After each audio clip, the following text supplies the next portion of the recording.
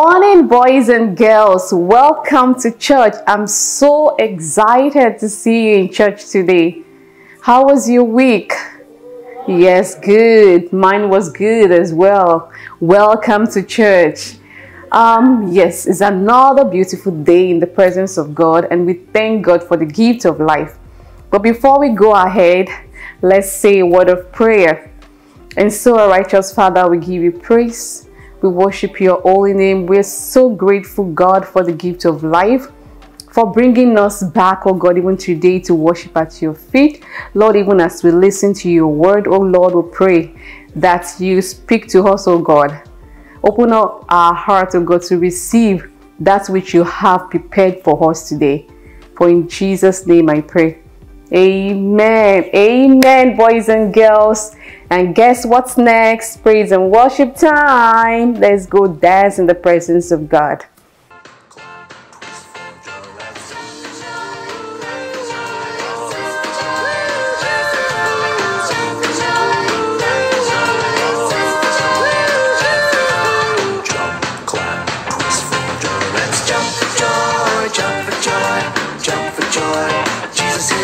Let's jump for joy, jump for joy, jump for joy. Jesus is born. Clap, twist for joy. The angel said, don't be afraid. The angel said, don't be afraid. The angel said, don't be afraid. God gave us baby Jesus. The angel said, don't be afraid. The angel said, don't be afraid. The angel said, don't be afraid. God gave us baby Jesus. Clap. Clap for joy, clap for joy. Jesus is born. Let's clap for joy, clap for joy, clap for joy. Jesus is born. Clap, twist for joy. The shepherd said, hear the good news. The shepherd said, hear the good news. The shepherd said, hear the good news. God gave us baby Jesus. The shepherd said, hear the good news. The shepherd said, hear the good news. The shepherd said, hear the good news. God gave us baby Jesus. Clap, twist for joy. Let's twist for joy, twist for joy, twist for joy. Jesus is born. Let's twist for joy, twist for joy, twist for joy. Jesus is born. Let's jump for joy. Jump, jump, jump. Let's jump for joy. Jump, jump, jump. Let's jump for joy. Jump, jump, jump. Let's jump for joy. Jump, jump, jump. Let's clap for joy. Let's clap for joy. Let's clap for joy. Let's clap for joy. Let's twist for joy. Twist, twist, twist. Let's twist for joy. Twist, twist, twist. Let's twist for joy. Twist, twist, twist. Let's twist for joy. Twist, twist, twist. Baby Jesus is born. Let's jump for joy, jump for joy, jump for joy. Jesus is born. Let's jump for joy, jump for joy, jump for joy. Jesus is born.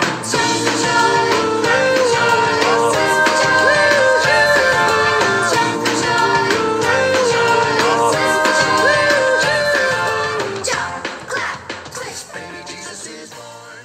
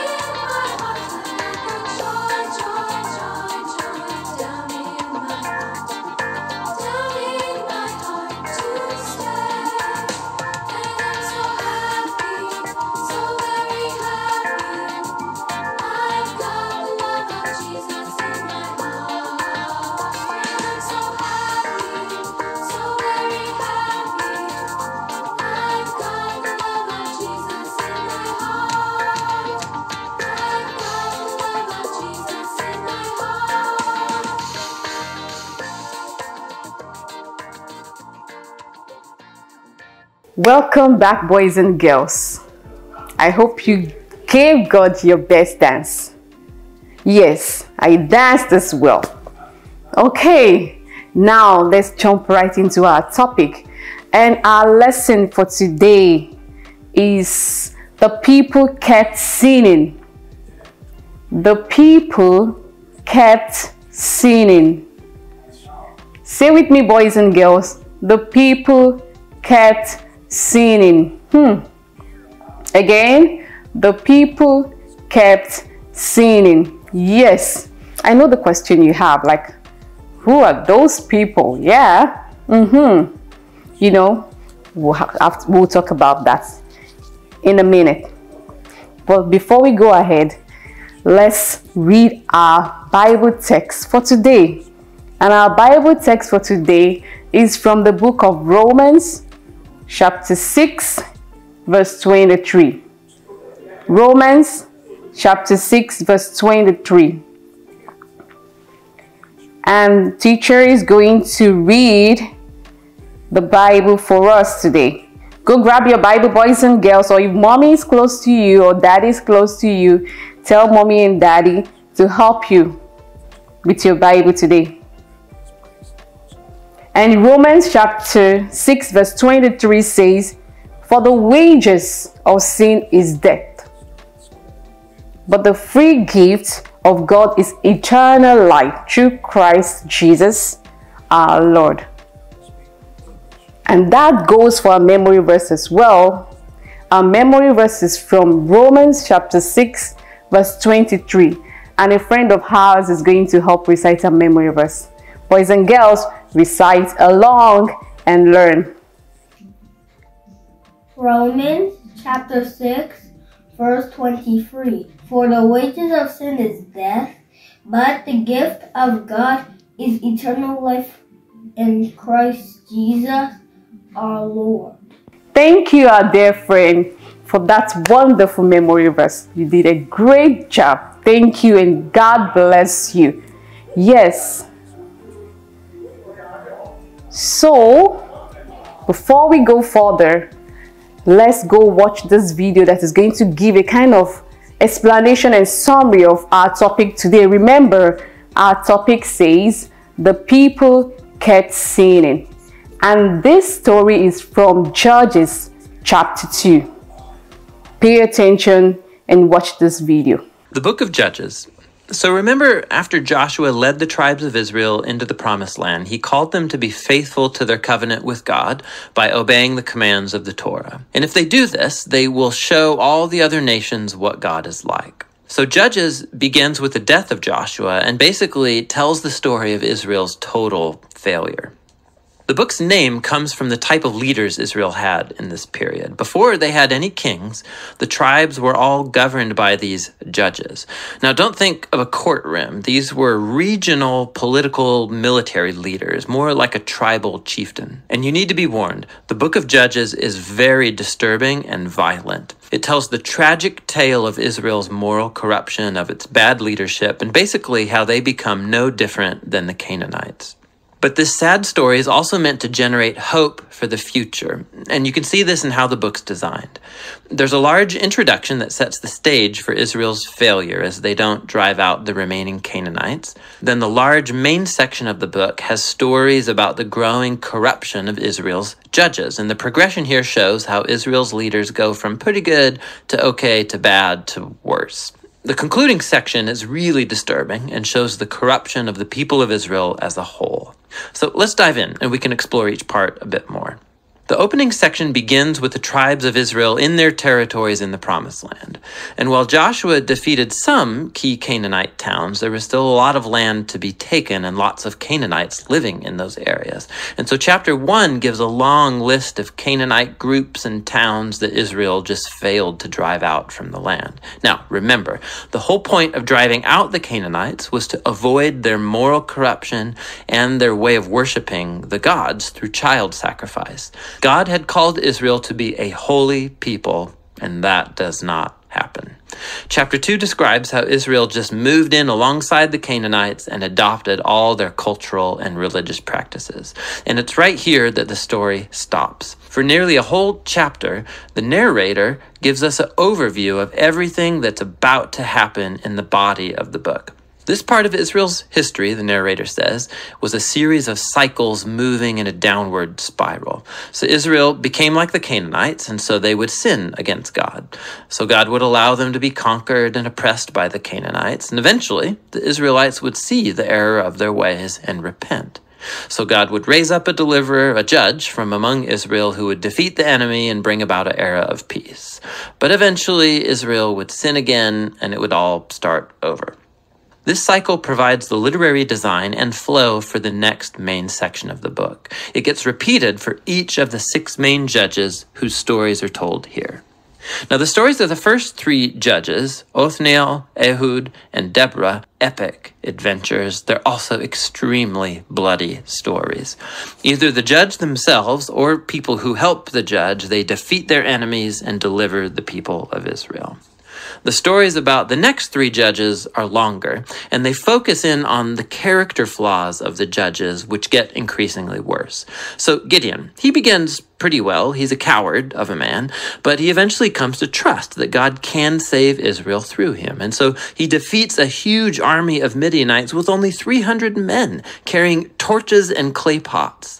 But Gideon has a nasty temper, and he murders a bunch of fellow Israelites for not helping him in his battle. And then it all goes downhill from there. He makes an idol from the gold that he won in his battles. And then after he dies, all Israel worships the idol as a god, and the cycle begins again.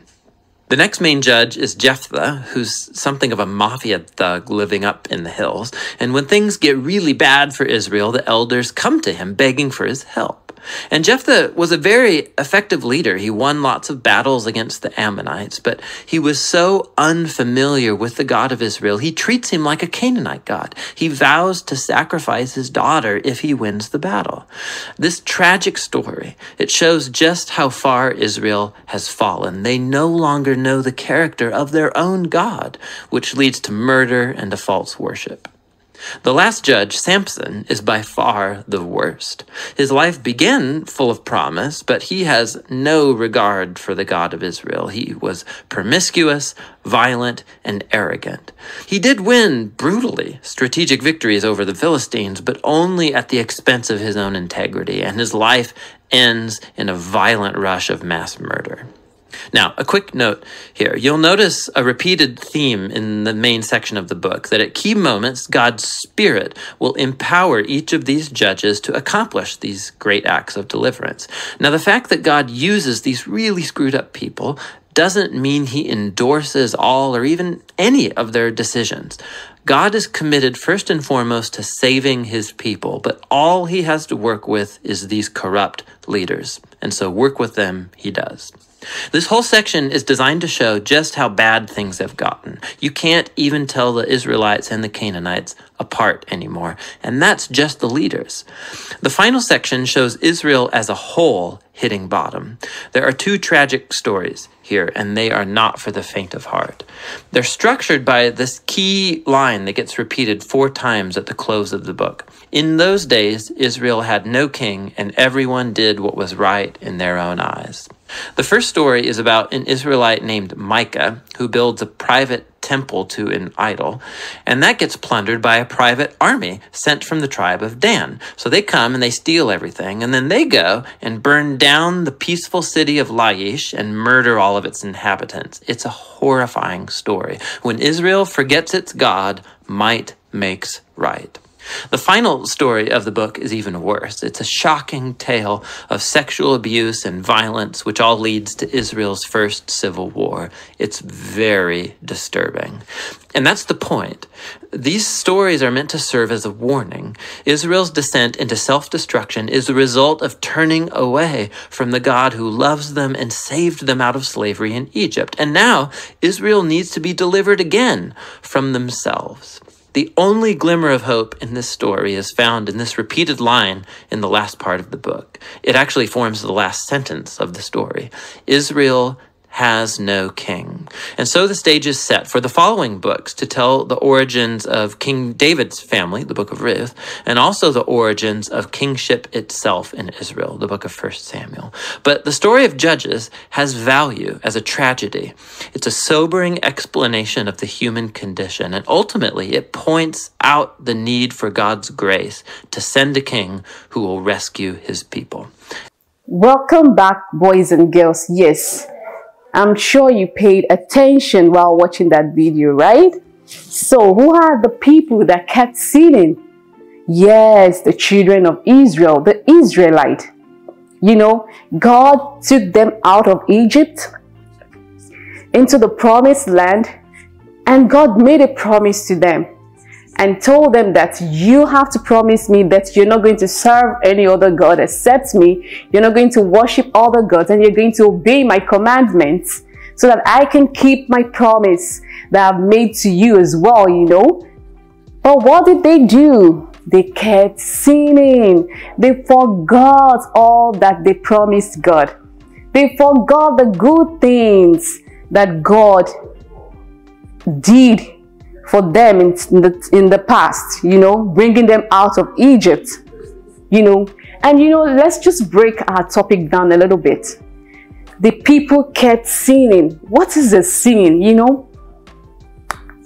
When we say sin, it's sin is something that you do that is not in the will, that is against the will of God. Let's just put it that way.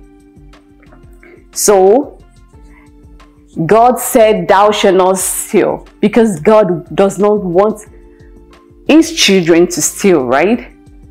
But if as a boy or a girl, you know, you steal mommy's, you know, little coins sometimes, that is a sin, because God won't be happy with you for stealing. So that is a sin. When you do something that is against God's commandment, that is a sin. So the children of God, the children of Israel, they kept sinning, you know, disobeying God, not obeying God's commandment, worshiping other God. And remember, God's commandment says, thou shalt not worship another God except me. So if you worship another God, that's like an idol. And God was not happy with the children of Israel. God was angry with the Israelite.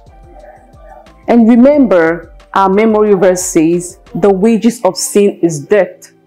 That means when you sin, there are consequences. God will be unhappy, he will be angry, and there will be consequences for those sins. Yes. So what lesson are we taking home today? As boys and girls, children of God, that we should be grateful at all times. The children of Israel, the Israelites, they were ungrateful. God, you know, God took them out of the land of Egypt, where they were slaves, and you know, they were under the control of their enemies. God took them out and, you know, took them to the promised land. So in return, they were supposed to be obedient to God and be grateful to God, but they were ungrateful, and they kept doing things that God had told them not to do. So as children of God, we are supposed to be obedient to God. We're not supposed to sin and do things that God does not want us to do. We're supposed to obey God's commandments. That is the lesson. Because the children of Israel, they had to face the consequences of their action, and which is why we're learning from them today, so that we will not face God's anger. Which is why we're learning from them today, so that we can always obey the commandments of God and stay in the will of God. And may God help us in Jesus' name. Amen. Our friend is going to help us recite our memory verse one more time. Please listen, boys and girls. Romans chapter 6, verse 23. For the wages of sin is death, but the gift of God is eternal life in Christ Jesus our Lord. Thank you, our dear friend, for reciting our memory verse once again. God bless you. That is the end of our topic today, boys and girls. And remember, God loves you and I love you too. Have a great week. Before we go, let's say a word of prayer. And so, our righteous Father, we bless you, we worship your holy name. Thank you, God, for speaking to us today. Thank you for bringing us to church today. Thank you, Lord, for keeping us through the week. Thank you for your word that has come forth, oh God. Help us even in the course of the week, oh God, as we go ahead, that you'll be with us. Help us to obey you. Help us not to sin against you, God. In Jesus' name I pray. Amen. Amen. Have a great week, boys and girls. Bye-bye. Romans 6:23.